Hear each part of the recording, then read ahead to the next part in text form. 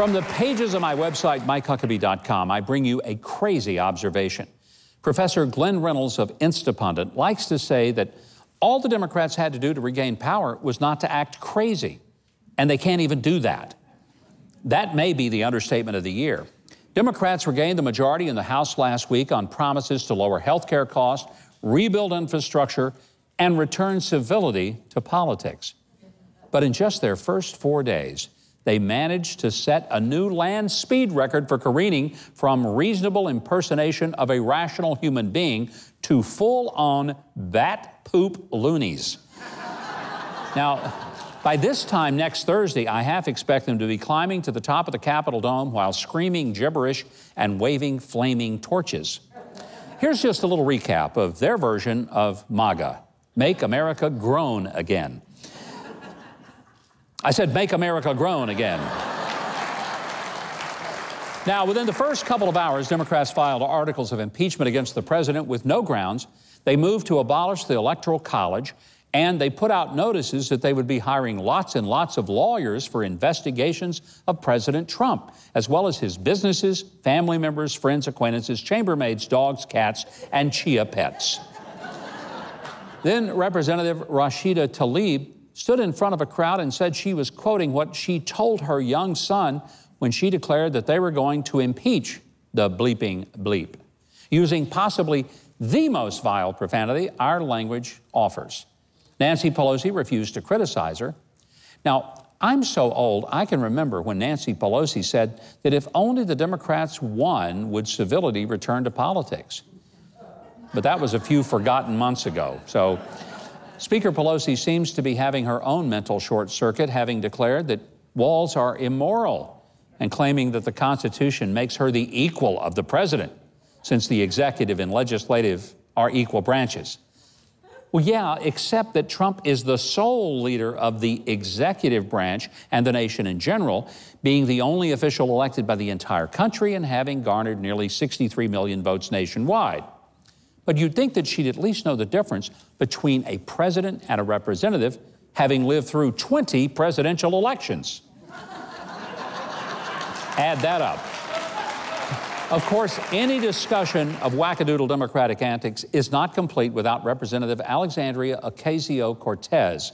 She hadn't held her first job in politics for more than 48 hours before calling for a radical Green New Deal, as well as some other massive programs that would vastly bloat the government, crush individual freedom, blow tens of trillions of dollars, and remake America into a socialist utopia.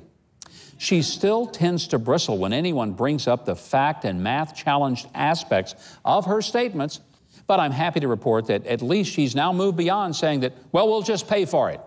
And now she's being honest enough to admit that she wants to raise what she called the tippy-top income tax rate to 70%.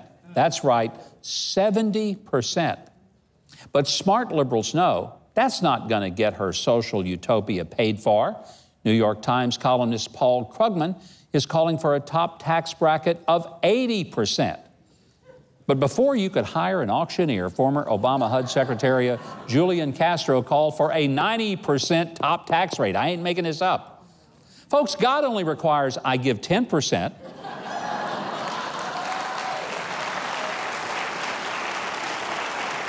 Liberals demand that I only get to keep 10%. I'm just glad they're not God, even if they think they are. But hey, why stop at 90%? Back during the 60s and 70s, British rock stars such as the Rolling Stones and Rod Stewart complained that they paid 90% in income taxes, and then when you added in the annual property taxes and other taxes, they were actually being billed for more than 100% of their incomes. And you know what they and other high-earning Brits did? They left the country. No taxes for the UK, period.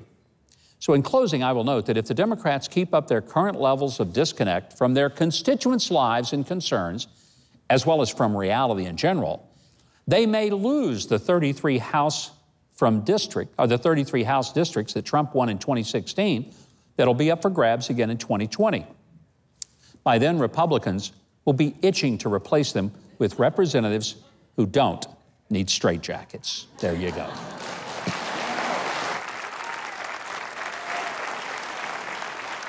Well, let's see what you sent in this week that's got your attention from the wide world of news and events. This is from Penny. She lives in Reno, and she writes, actor Christian Bale won the Golden Globe for Best Actor in a Comedy or Musical for playing Dick Cheney. He thanked Satan for inspiring his performance. Why does an Englishman weigh in so nastily on a former vice president? Well, I think the answer is simple, Penny, because he's full of Satan. That's why.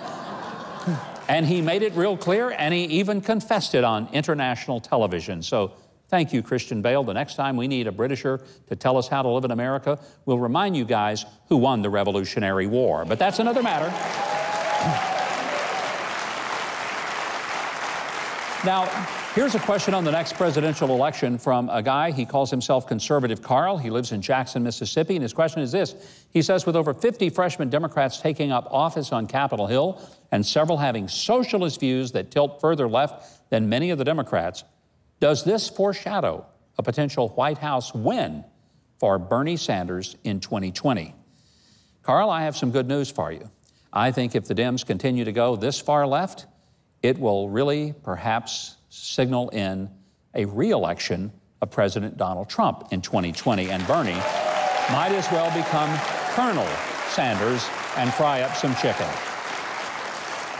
Well, I hope you'll send in your questions or thoughts on the news and issues to my2cents@tbn.tv. And thanks for considering my thoughts this week on Facts of the Matter.